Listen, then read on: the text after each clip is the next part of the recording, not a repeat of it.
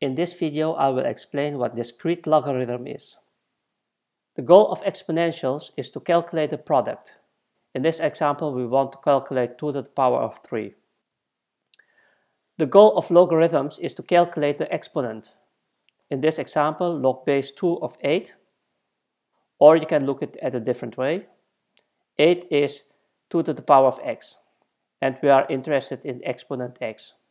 In discrete logarithm, you need to apply a modulo operation in a letter, which means applying the modulo operation in this equation, as you can see over here, calculating log base 2 of 8 modulo 13. There's another way of notation, is this way, where x is the exponent, 2 is the base, 13 is the modulus, and 8 is the remainder. If you find this confusing, you can also rewrite it this way. Take this equation and add the modulo operation.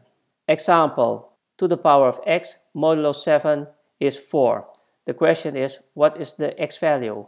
Well, the answer is x can be 2 or 5 if x is 1 till 6. 6 is because of the modulo 7 minus 1. Here's the proof. 2 to the power of 2 is 4. 4 mod 7 is of course 4. 2 to the power of 5 is 32. 4 times 7 is 28. And 32 minus 28 is 4. There are two solutions. In the world of cryptography, we are only interested in discrete logarithms, where each exponent has a distinct remainder. It seems that if the modulus p is a prime number, there are certain base values b, which generate distinct remainders for different exponents. By the way, a prime number is a number that is divisible only by itself and 1. For example, 2, 3, 5, 7, 11, etc. By choosing the correct base value, which generates distinct remainders for different exponents. So here's an example, how to find such a base value. Let's calculate b to the power of x modulo 7, which calculates the remainder, whereby x will be values between 1 and 6. And the modulus p is 7. Here are different base values, 1, 2, 3, 4, 5, and 6. And here are different powers, b to the power of 1 mod 7, b to the power of 2 mod 7, b to the power 3 mod 7, etc. If you take the base value of 1, these are the remainders. As you can see, these are not distinct. They are all 1. But base value 3, it generates distinct values. Here's 1, 2, 3, 4, 5, 6. The same applies to 5, 1, 2, 3, 4, 5, 6.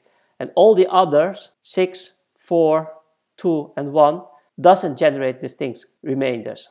The discrete logarithm for modulo 7 generates distinct remainders when using base value 3 or 5, and the remainders are in the range 1 till 6. The base values 3 and 5 in the previous example are called the primitive roots of 7, or generators, often indicated by symbol alpha. It is called generator because applying the multiplication operation on one single element, alpha to the power x, generates all elements in the distinct group, 1 till p minus 1. The word discrete in discrete logarithm refers to the aspect that we are working in a discrete group, 1 till p minus 1, and not any real numbers, meaning fractions, 2.58 for example. In this example, the discrete group is values 1, 2, 3, 4, etc. and not 1.5 or 1.8 or 2.5.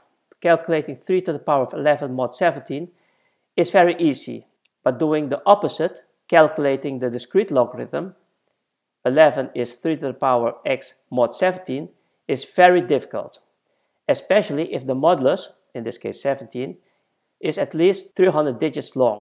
So if this value is 300 digits long, the discrete logarithm is very hard to calculate. Remember, calculating a discrete logarithm is hard. To solve this equation, 11 is 3 to the power of x mod 17, a computer needs to try each exponent, 0, 1, 2, 3, etc., until the equation matches. So here's an example.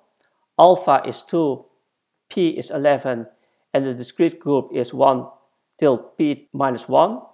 Here's the base 2, the modulus 11, and we increase the exponent sequentially, 1, 2, 3, 4, 5, 6, 7, etc. If you calculate this equation, you will get these values. And then you will notice something. So here is 2, 3, 4, 5, 6, 7, 8, 9, 10. The whole discrete group is covered. And if you calculate 2 to the power of 10 mod 11, the result is 1. And after this value, it repeats again. As you can see, 2, 2, 4, 4, 8, 8, 5, 5, 9, 7, 7, 3, 3, 6, 6. This is called a cyclic group of generator alpha. After a certain number of exponentiations and modulus operations, we have a loop. If the remainder has value 1, the cycle starts all over again in the same order. In the previous example, where the modulus is 11, the cyclic group is referred to with notation Cp star. For example, P was 11, so you write down C11 star. Star means no zero. The discrete group is 1 till P minus 1. Because P is 11, the discrete group range will be between 1 and 10. The number of elements in the discrete group is P minus 1 is 10. Cyclic groups are the basis of discrete logarithm crypto systems.